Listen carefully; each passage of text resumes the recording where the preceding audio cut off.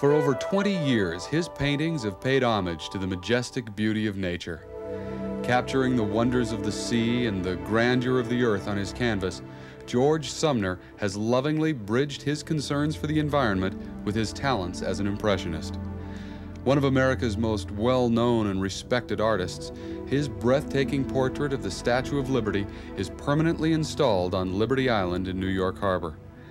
His mystical rendering of the Golden Gate Bridge officially commemorated the bridge's 50th anniversary. And he personally presented his historic Peacemakers to Mikhail Gorbachev in the spirit of global harmony. But it is the concern for our environment that sparks this gifted artisan.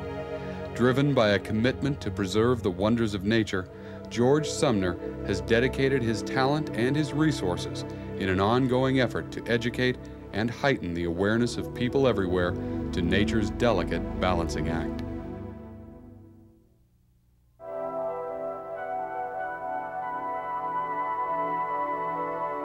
At an early age, when I saw the giant redwoods being cut down right before our very eyes, I became an activist, environmental activist, and I've tried to use my art as that forum to speak out against environmental rape. But I do it in a manner that I chose to show the beauty of nature, to try to preserve these areas and get out there right now and become active, not just let somebody else do it.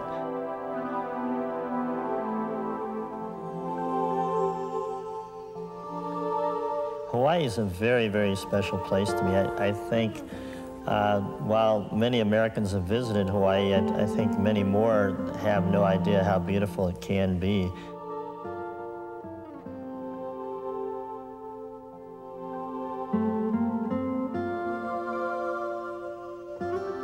I happen to have a love affair with Kauai, and I have had for the last 25 years.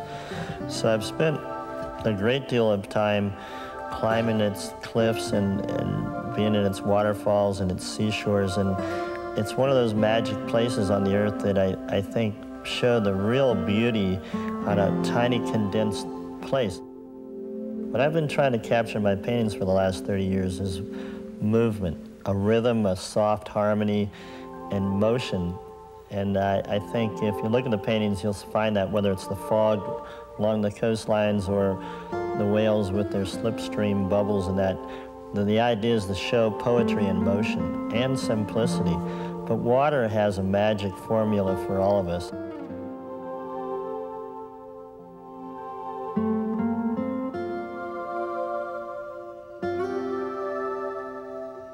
I go to a place of beauty somewhere around the world, study it and listen to its moods and smell its senses and just really surround myself with all that greatness out there, that grandeur that God created, and then purposely not try to interpret it for maybe several months later.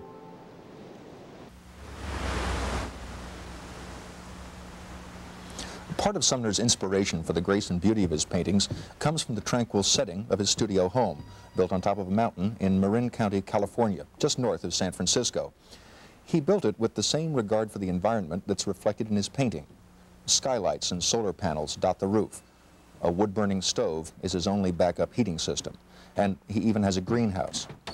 He built it entirely with recycled materials, including a comfortable-to-stand-on pine wood floor that used to be the ceiling of a chapel. Sumner's unorthodoxy in painting includes the use of a full-length mirror, which he places behind him and which he uses to check the progress of a work. And he paints from memory, like the ancient Buddhist monks. When my son was born, started stealing his baby diapers, and I came upon a cloth baby diapers being the vehicle to apply paint to the canvas. The baby diaper is very, very absorbent and soft, and it can take a lot of friction. Once I start the painting, I work all the way through until I complete it, no matter how long it takes me. And I enjoy doing that. And I always try to keep my best work surrounding me at all times. In the past, I wouldn't do that because I found that when you're first starting out with your artwork, that when you do keep your best work around you, you become lazy because you're afraid you'll never be able to outdo that. Well, now, after 25 years or so of painting, I find that that's not a problem. I'm not going to be a lazy artist because I enjoy painting so much.